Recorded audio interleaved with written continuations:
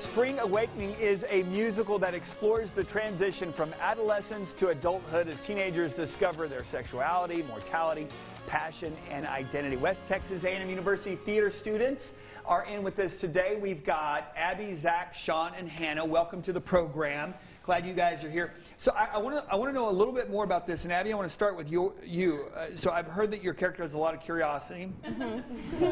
Not a lot of info to go on, though, right?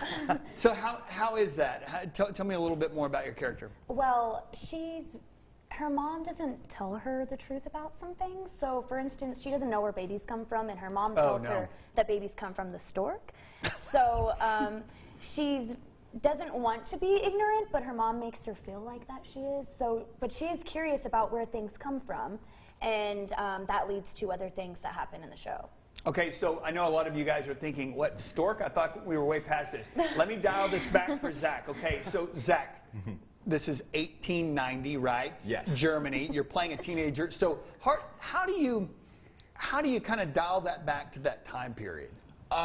It's definitely a lot more strict, and a lot of the physicality is different. So the boys are expected to be more up straight and proper and almost military-like.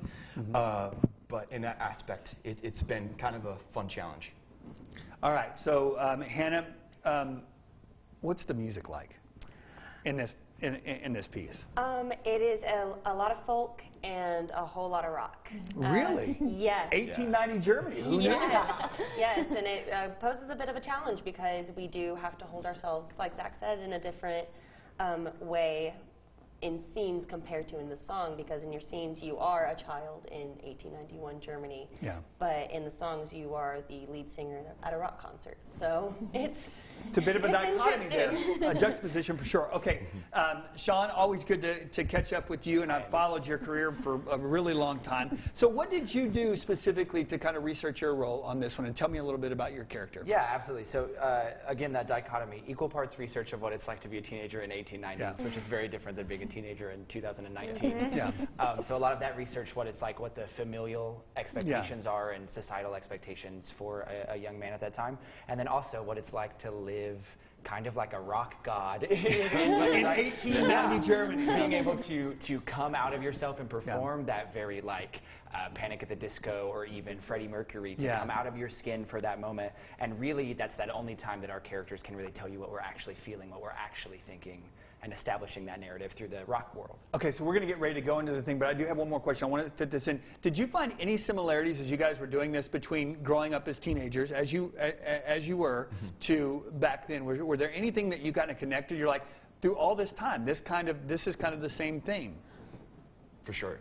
Yeah, I think the curiosity is growing up as kids is always the same, and I think we go about it in different ways because each person is different in that, but how you explore that as a person versus then till now has deeply changed. A public service announcement real quick to parents based on what you said. Please talk to your children.